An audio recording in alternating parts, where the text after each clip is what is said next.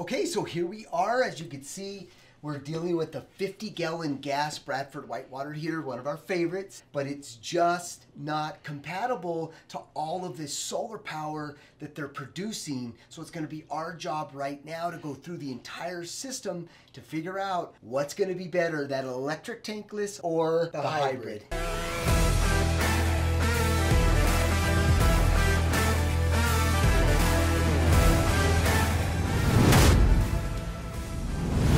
Alright guys, so here's the 50-gallon Bradford White gas that we're about to replace here. So after we do all of our calculations and determine exactly if we're going to go with a tankless electrical or a hybrid. So very first thing we need to do is figure out the fixture load. Anytime you're dealing with any type of water heater, you always want to start with the fixture load. And then the next step is to take a look at the power, which we're going to take you and go through that. And then we'll be able to determine what's going to be the best fit or the best investment for our customer.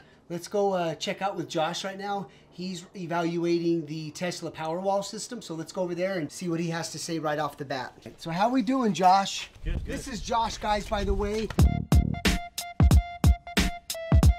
Amazing technician, one of the most intelligent tradesmen I have ever met. His brain is smarter than mine and Dave's put together. I don't know about that, but anyway. Don't be so modest, guys.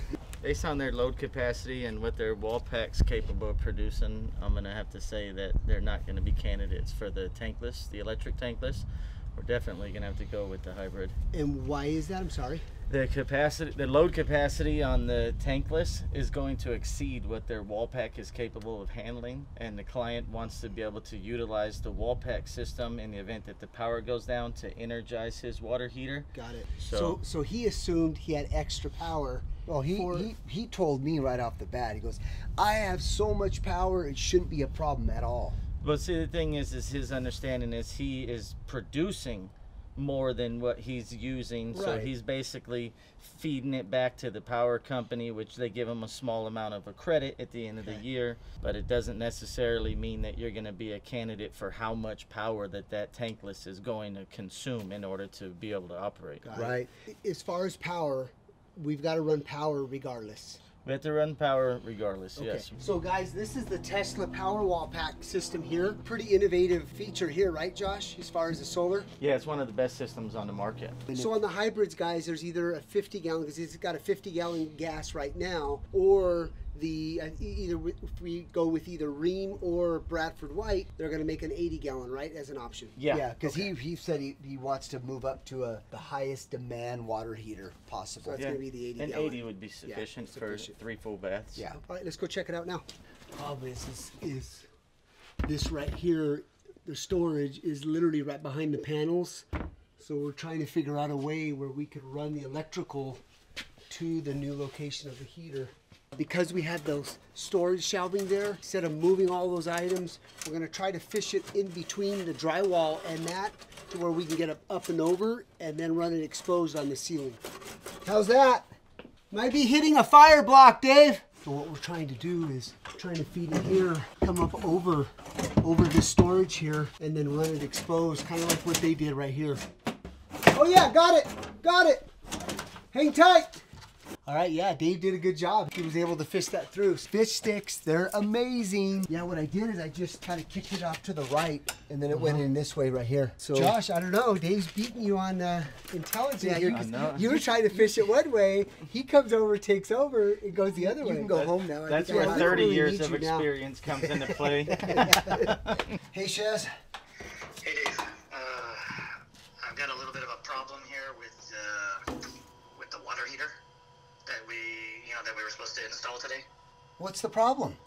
So I put the order in, last week on Tuesday, the 23rd, and I was told, hey, I said I need it delivered in Granada Hills. Here's the address, etc.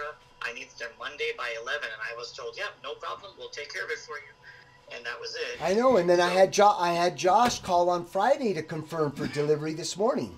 And so I actually went there, and I was like, hey, just wanted to check status, make sure you know, it's on its way because it was. All right, so bottom line is, what are we going to do? Because I'm about ready to disconnect this water heater, and I can't have these homeowners without hot water. Oh. So I said, where is this water heater? And it's like way out in Corona or something like that. So what's the problem? Solution, I think, is to send Luis out there.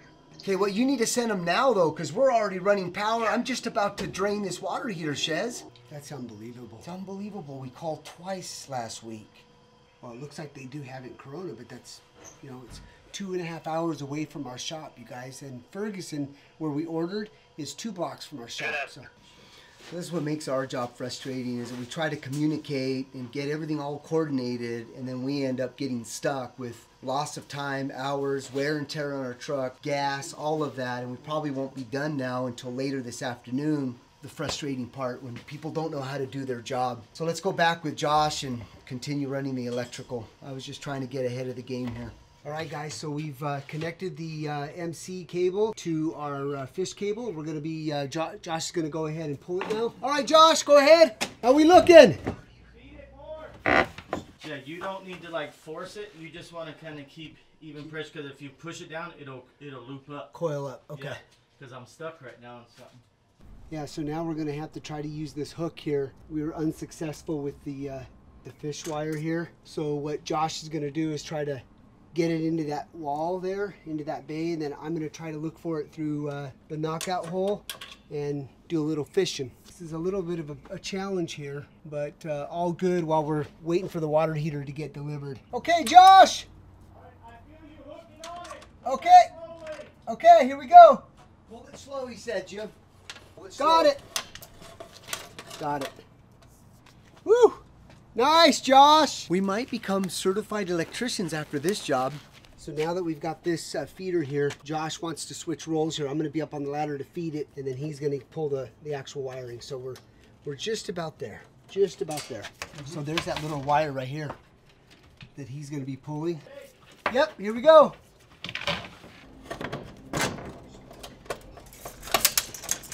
Love it when things go right.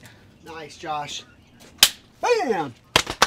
Bam! How we looking, Josh?